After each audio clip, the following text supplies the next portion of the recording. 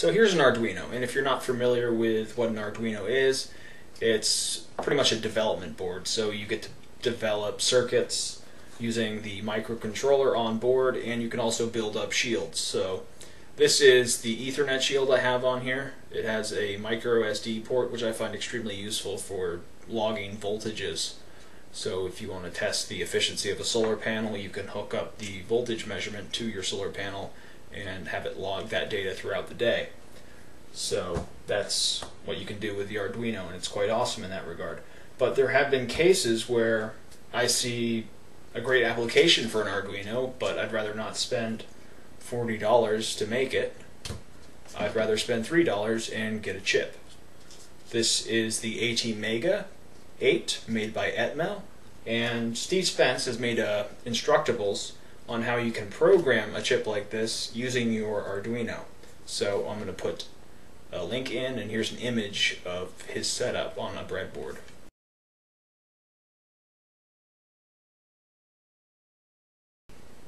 So you can go that route using your Arduino, but seeing as I already have an AVR Dragon, I'm going to show you how I would program one of these. So here's the AVR Dragon. It's made by Atmel, the same people that make the microcontrollers for the Arduino. And it supports several types of programming. It has JTAG, ISP, and high voltage programming.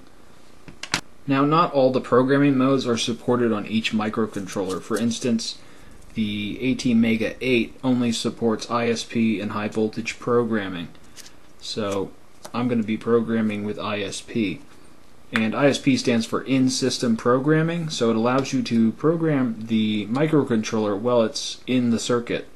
So if you made a mistake when you initially programmed it, you can just program it without having to remove the microcontroller from the circuit that it's in.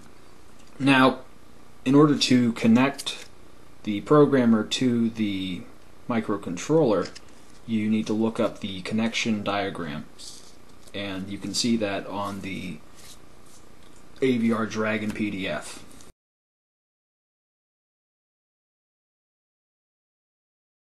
Okay, so I've connected all the wires to the ISP and to VCC to give the microcontroller power, and it looks something like that.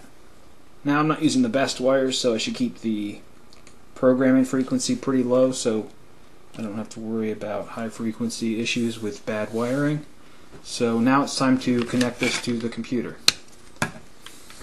Now, in order to program with the AVR Dragon, you're going to need to download the Atmel Studio software. So go to atmel.com and go to Design Support, and then go to Development Tools and Atmel Studio IDE, and then select Atmel Studio 6.1 or whatever the most recent version is at this time, and select the full version and click this to download, and then enter your information, and then the download will start. And once you've installed the software, once you've downloaded it, go ahead and open the software, and the first thing you want to do is go to Tools, Device Programming, and you want to select your tool, and that would be the AVR Dragon, and then select the device that you want to program, so that would be the ATmega 8 in my case. So click that and then click Apply.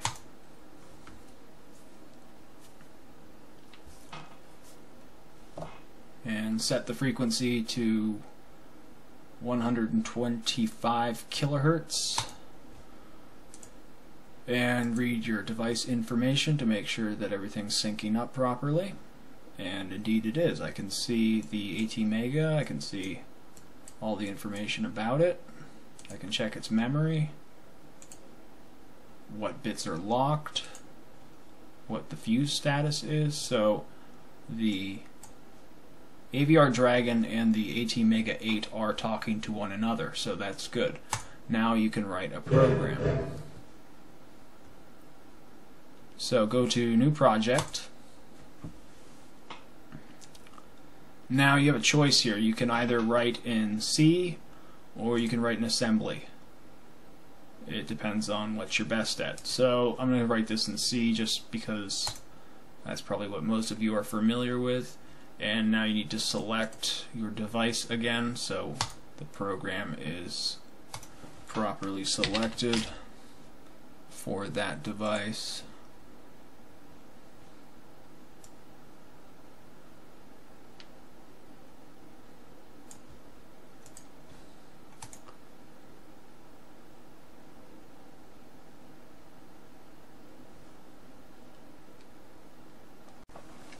Alright, I was going to show you me programming, but that's rather unpleasant to watch. So, first thing you want to do is define your CPU clock, and then you want to include the I/O folder so the program can identify what DDRB means and what port B means and so on and so forth. And you also want to include the utility delay so it knows what _delay_ms means. And so that's what those are there for. So after you've entered the main here, the first thing you need to do is define the direction of your register B. So if they're all one like this, that means that they're all outputs, and then you want to declare the initial state of each port or each bit within that register, and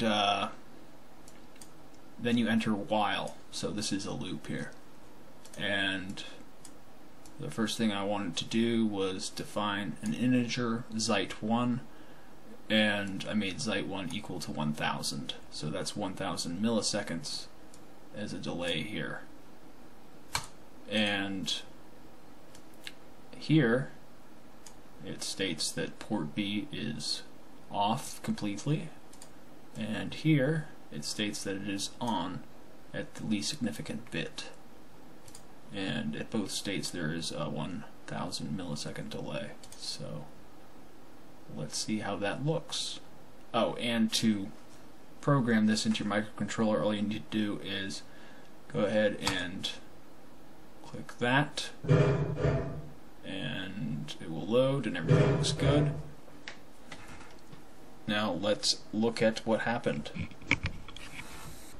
So I added the LED to B0, put a resistor in here and attached it to ground, and now it is saying hello world.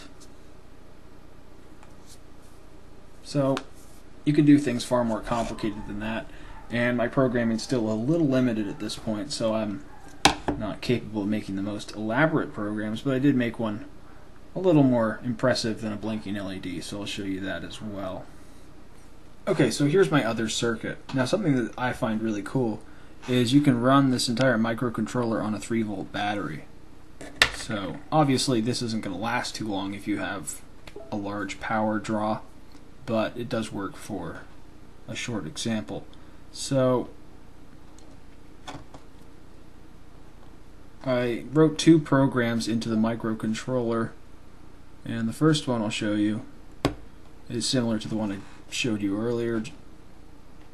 I have 2 LEDs blinking here, so that's not that cool, but I think this part is. If I turn this potentiometer here, which is attached to analog 0, it will increase the rate at which they blink.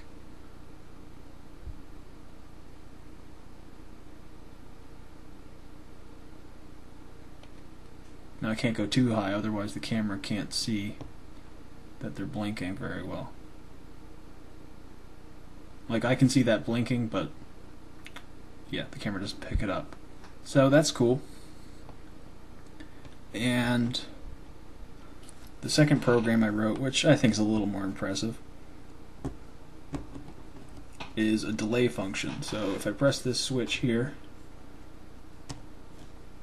turns on the green LED, the red LED flashes a few times, and then it turns off. And the potentiometer also controls the duration of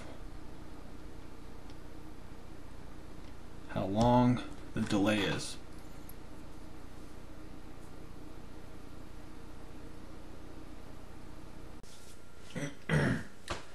So the next time you write a cool program on your Arduino, you can go out and purchase one of these Atmel chips and follow Steve Spence's programming instructions so that you can program a standalone microcontroller, or you can purchase the AVR Dragon. Now the AVR Dragon does cost $50, approximately the same price as the Arduino Mega, but I'd say it's worth buying because you can program a very large range of microcontrollers. You can program 8-bit or 32-bit Atmel microcontrollers, and you can even program the microcontroller that is used in the Arduino Mega. Now clearly the Arduino has its advantages over trying to program one of these by itself because of all the shields that it has, as I stated before. So I'm not trashing Arduino. Arduino has some really cool stuff you can do with it, and very useful.